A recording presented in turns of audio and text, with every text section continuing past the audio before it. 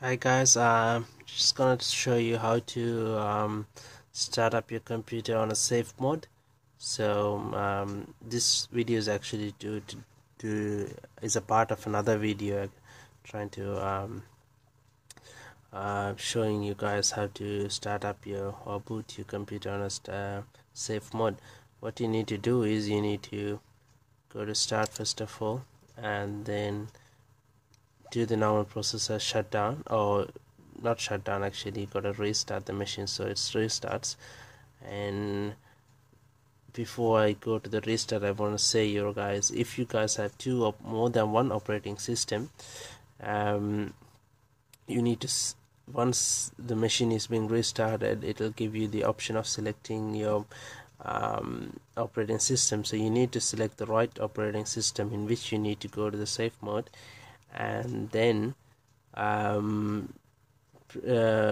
press the F8 button continuously before the Windows logo comes up. So I'm gonna show you right now how to do it.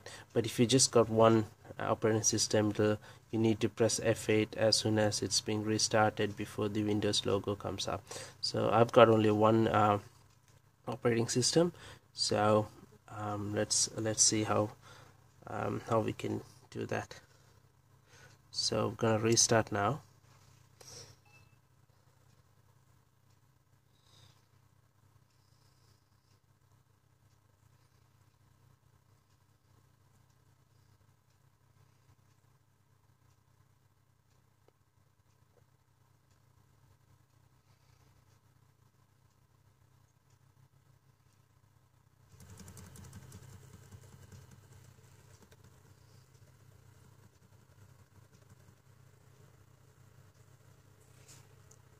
Okay, now you can see once you keep on pressing the F8 at the restart, you'll come up with these advanced boot options. I don't know, is it clear for you? Yeah, sorry guys, it's the flashlight. So under that, you'll be given several options from which you need to, depending on what kind of diagnosis you are doing. For this, actually you need to go only to safe mode. So you just go use the arrows to select whichever you need, and then you need to hit enter. So says in the below, hit enter. Excuse me. So this time what we're going to do is go to safe mode and then hit enter.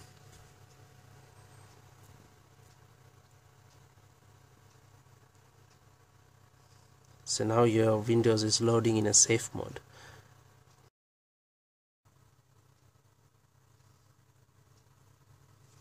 So you can go to log into your account.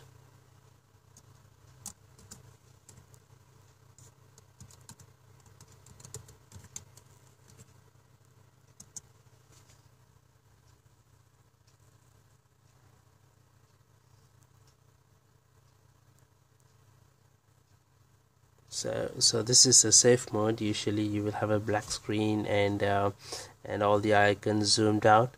So we don't need this. We're gonna close that.